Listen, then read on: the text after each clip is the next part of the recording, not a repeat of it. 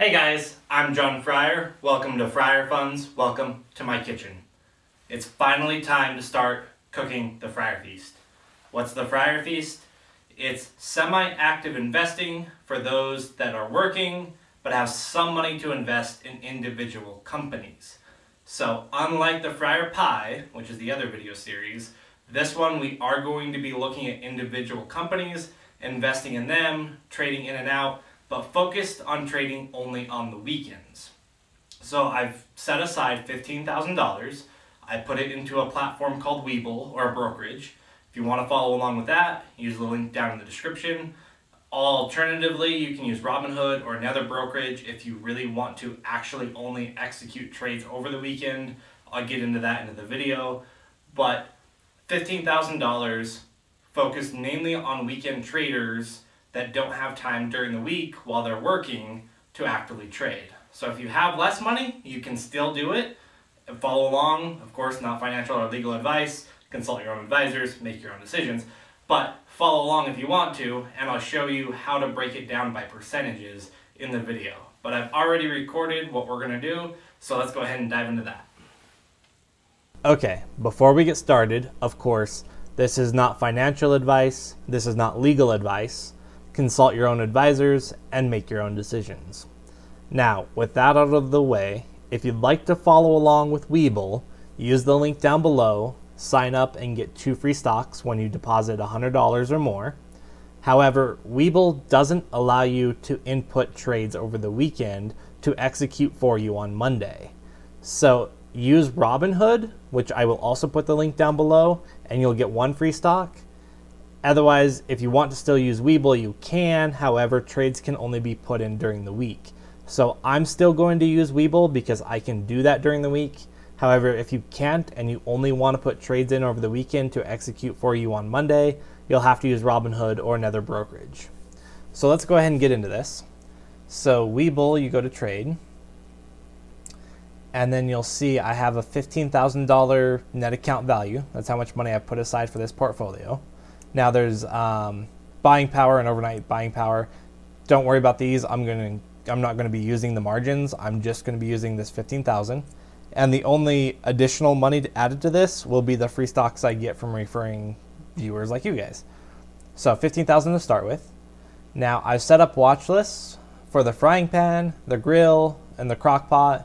Things that are a little too hot that need to thaw or cool down, and then the pantry for some other stocks that are possibly good buys, just not necessarily right now. But to see these easier, now you can go in and look at them, but I've actually broken it down on how I decided on these and stuff over here for the Fryer Feast. Now I have a $15,000 portfolio. When I invest, I look at percentages first and then the dollar amount. So 15% I want to leave in cash, which leaves me about $2,200 in cash. 30% I wanted to put into the frying pan, which are stocks that should be good over the next 6 months. And once they've grown enough, we'll sell out and swap them in and out. That's why it's a frying pan. You know, buy and sell fairly quickly within 6 months. The grill is a little bit longer, 6 to 12 months. And these are going to be stocks that are currently on sale, like the airlines, that have been hit really hard. And then the crock pot, 20% here. These are long-term strong companies, long-term holdings. Chances are won't ever end up selling them, or if we do, the things are going to be a lot different at that time, kind of a thing. So this is the long-term list. So we're starting that as well with 20%, which is 3,000. So first off in the frying pan, we have stay-at-home shopping, stay-at-home plays, at-home, stay-at-home entertainment, and working from home. So on these, I've got eBay because it's not overvalued like Amazon and isn't super expensive. Home Depot and Lowe's because these two companies, although it isn't necessarily staying at home to shop there, they are almost always busy right now, even busier than normal. So I'm expecting these to have a super run up once earnings are reported. J&J and Procter & Gamble are 2 strong brands. J&J a little bit of the healthcare, so we're grabbing a little bit of that. Uber with Uber Eats, and it should recover pretty well once things come back online. And then UPS with all the deliveries from Amazon. Since we can't buy Amazon directly, UPS of course benefits from all the deliveries they're making.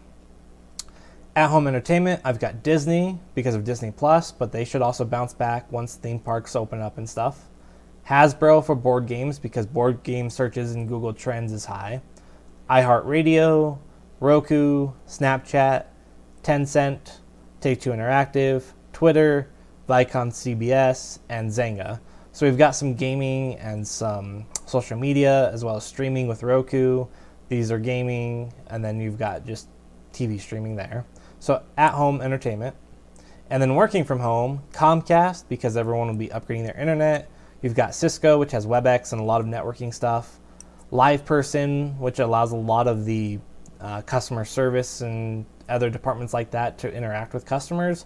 And I really like where they're at. They've really lagged behind on the recovery, not for any good reason other than a lot of people don't know about the company or don't think of it. So I really see these guys bouncing back strong, so I'm putting a full 2% into them.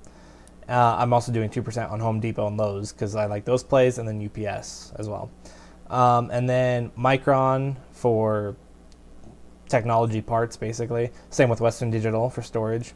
You've got security with Palo Alto Networks and Zscaler. And then you've got Qualcomm for 5G, and then AT&T, similar to Comcast, where it's an internet provider, but also cell phone usage, and they've got a strong dividend, although that may end up being cut a little. We'll kind of see how that plays out. But so these are the work from home companies I'm currently going with. So 10% in each category, $1,500 for each category, and then I broke it down into each individual company in percentage, looked at the current price, which if you want that, what you can do, in Google Sheets at least, is do equals Google Finance and then the stock ticker. So I pointed it over to the actual row or cell here. Excuse me. So target amount just does some basic math.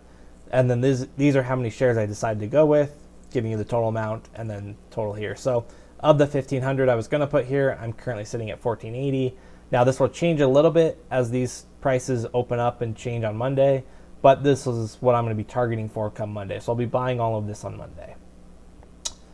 Now over on the grill, these are a little more interesting in that these aren't companies or sectors that I normally look at anyway. However, because of everything going on, these are strong long-term recovery stocks. So we've got airlines with Boeing. I added in there along with one of their manufacturers, SPR. Now Boeing, of course, is kind of expensive, so I have to do 1% because I have to buy the one share. You can do partials if you want, but I like to do at least one share. So I've got one share of Boeing in there, and then American Airlines, Delta, and UAL. Then away from home entertainment, like Cinemark for home movie theaters, Dave & Buster's, SeaWorld, and Six Flags. You've got some restaurants in here, DRI, DIN, RRGB, and Denny's. I forget exactly what these stand for, but these are the restaurants I found that their current levels aren't too bad. Like Yum Brands is a good company. They own a lot of fast food restaurants, but their current stock price is higher than what I'd like, so it doesn't have as much room to recover back as these guys do. Banks, same thing. We've got a couple banks in here. Most of these, except for, of course, Boeing, matter of fact, all of them except for Boeing, is just 0.5%, so they add up to the 2% for each one of these categories, 3% for airlines, and then I did a little bit less over here. But banks, we've got some retail companies, some cruise lines, 2 hotels, 2 oil, a little bit of automotive, and some real estate. Now on the real estate, NRZ is for residential, because I don't like commercial real estate for the most part right now. And then PK does a lot of hotel real estate, so this is kind of a tie-in here. So this should recover along with the hotels at the same time. So, because I wanted some more hotel exposure, but they've recovered a little too hard already, and we've got Airbnb coming. So by doing the real estate, that's kind of a play on that, or an investment on the hotels. And then automotive. I think a lot of people will be buying cars because they won't want to do public transit for a while as they're still afraid of the virus. So we've got Ford and then a used car dealership that's really big that should recover really well too. So I wanted to put some in there. So these are the breakdowns and shares and stuff that I'll be buying. So feel free to pause if you need to, if you want to look. I know it's a lot of companies. I don't normally invest in so many companies. However, with everything going on, I want to diversify across major sections or sectors in a sense. So that's what I focused on, and then just picked the best companies that I could find in each one. Now, I didn't get to the full 20%. I'm at 16% right now, but that leaves me some growth or some room there to play with as I find other companies, or if they start to move up drastically before I get a chance to buy them on Monday. And then the crockpot, these are long-term strong companies. Of course, you have Apple, Adobe, Salesforce, Facebook, HP Enterprises, IBM, Intel, Intuit, Iron Mountain, Microsoft, ServiceNow, PayPal, Trade Desk, and Twilio.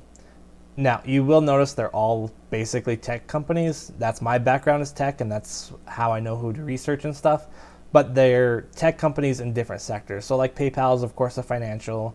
You've got marketing with Take-Two Interactive, sort of Twilio. Microsoft, of course, is a really strong play because they have both enterprise commercial software as well as gaming with Xbox, and Microsoft's all over the place. I think they're a really good company, and I'd like to buy more, but I think they've shot up a little higher than I'd like, but I still want to grab at least one share, so grabbing a little bit of Microsoft. Iron Mountain is more of a dividend play. We'll see how we go with dividends going forward with this portfolio as things get back to normal. Right now, I'm very much focused on the frying pan, the short term, and even these longer term ones, so I'm not going to get much on the dividends right now. And then we've got a couple other dividends. You got IBM in there. That's a strong dividend guy. But Iron Mountain is the main dividend left that I've got here. But of course, Microsoft, Apple, and others give you dividends. So that's what I'm going for. Feel free to pause and look at what I'll be buying. I will do a screenshot in Webull when I can, possibly come Tuesday or Monday night. I'll execute all these trades Monday when it allows me to. I wasn't aware that Webull doesn't allow you to put in trades over the weekend until I went to record this, and I've already set everything up to do it this way. So I'll be executing during the week on Monday with all of these buys, and then these are just others I'm looking at if you want to take a look. You got Abbott, Amazon, of course. So Amazon and Google, which is not on this list, it's on the pantry. Amazon and Google are really good, strong companies. However, each share price is so high that to buy it with this portfolio would be a large percentage. So I will have those in other portfolios of my own, but for this portfolio, I probably won't be buying those. But if you have enough money or you want to put that much of your percentage of your capital into it, go for it. I'm just not going to with this portfolio. But these are others that I think have overshot but are still strong companies. So if they shoot down really hard, I'll be grabbing these. And then these ones are like right in between. They're good companies. I'd like to buy them, but I think there are better ones that I've picked out.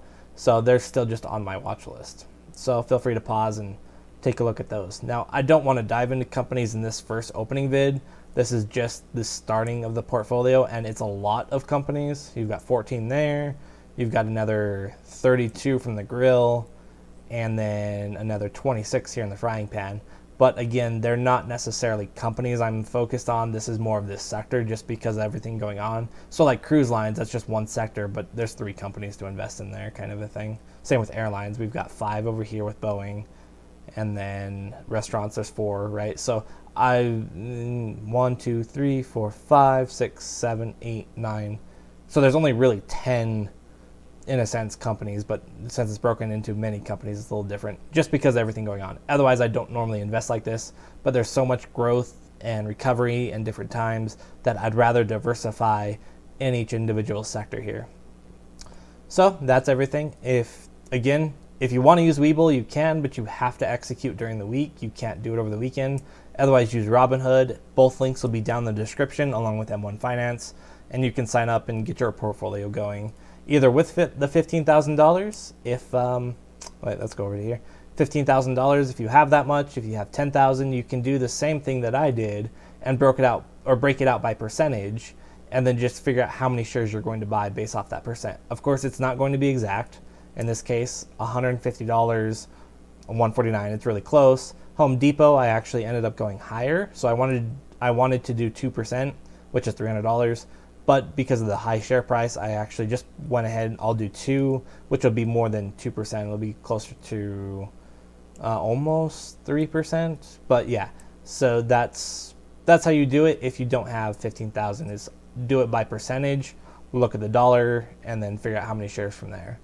So that's how I invest anyway, and that's that's a good way of doing it, unless you have enough money that you actually want to look at like doing it in chunks of 100 shares or something, which is a whole nother level. So anyway, thanks for watching, and yeah, check out the links in the description. Like, comment, let me know what you think, and we'll check on this next week and see where we're at.